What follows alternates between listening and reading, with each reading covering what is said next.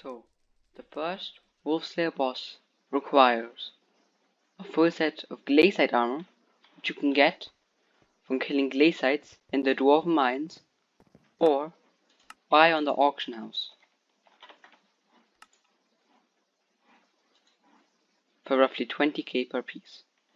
You also need a raider's axe, which you can get upon the lonely Viking, a wand of mending, which you can get upon reaching Zombie Slayer 3, and a rogue sword, which you can get from a villager.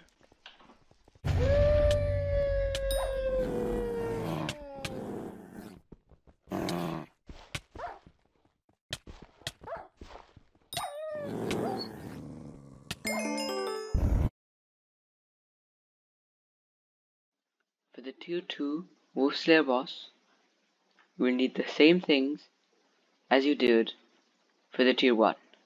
A full set of glaciate armor with growth 5 and protection 5. A raider's axe with sharpness and a wand of mending.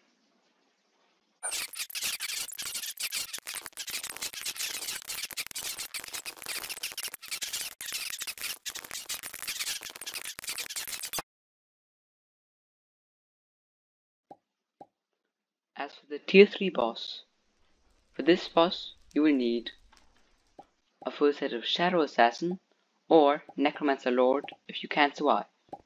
These you can get from the auction house after beating floor 6 or floor 5.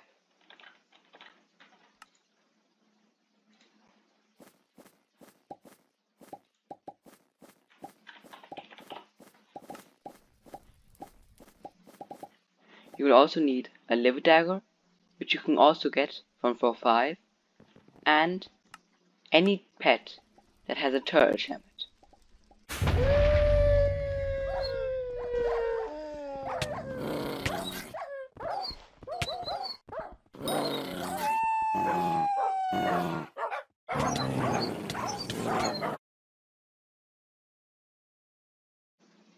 For the tier 4 Sun Packmaster boss, you will need a full set of Mastiff armor, which you can get upon reaching Wolf Slayer 4 with tier 3s, and also a Pooch or Shaman sword, which you can get at Wolf Slayer 5 and 6.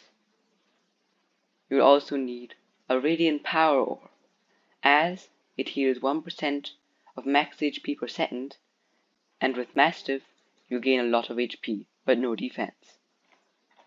You will also need to use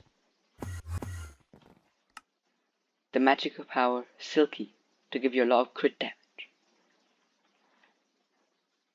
As a pet, you should use the legendary wolf with a turtle helmet, but you can also use any pet with a turtle helmet.